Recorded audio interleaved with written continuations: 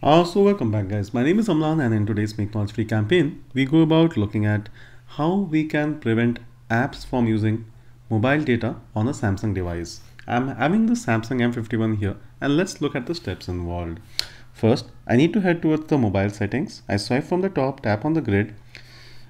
Here, among the different setting options, I need to head towards connections. I tap on connections, then I tap on data usage. So this is a section that I need to be concerned about because this lets me know how much of my data is being consumed. So presently I can see that almost 4 gigabytes have been consumed in the last month, in the month of November. Now I can see that the mobile data that's being used at present is that of a certain ISP Geo. Okay, and like if I have to check like what all apps are using my different data, what I can do is I can tap on mobile data usage. Now what this means is what are the apps which significantly use my mobile data. So I can actually go ahead and check all the different apps. So like as I tap on the application, I can see like how much foreground and how much background data it has used. Now whenever you are using an app on the screen, like it's called foreground, so you're basically using the app and the data that's being consumed is at the time, at the moment. But what happens is many apps like Facebook, WhatsApp, they keep running in the background as well. So what happens is without your knowledge perhaps, this apps keep consuming mobile data. Now if you want to stop that, you can just toggle this off. What this means is now the apps will no longer use like background data. Now this is obviously using both mobile data as well as Wi-Fi. They are now no longer gonna run in the background. So you can do this for any of the apps that you have identified consume a lot of background data, especially the social media apps and all this. They consume a lot of background data because you know in the background like people may be sending you WhatsApp messages. So you mean I mean you need not be online at that point of time, right? So it needs to run in the background for those messages to keep coming. So like that's why those apps are built like that. But in case you turn this off, well, this apps won't be consuming any data.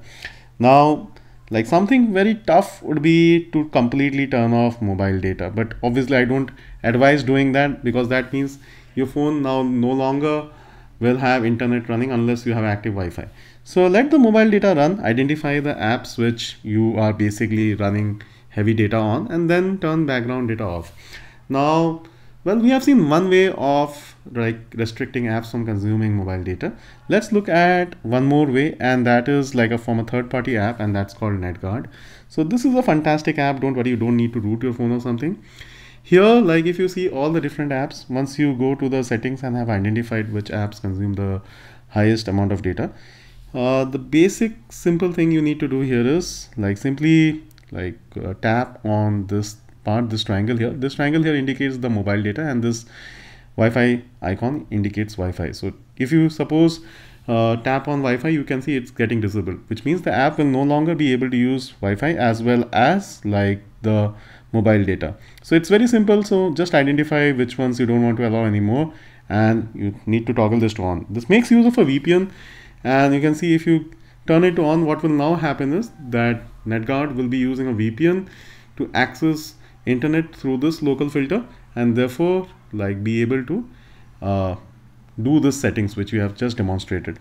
So you can go ahead and do this and like you know you can allow like NetGuard to operate. So that would be nice. Just one point here, like whenever you do anything you need to toggle this to on, otherwise the changes won't take effect. So hopefully these things make you now understand how you can restrict apps from using mobile data.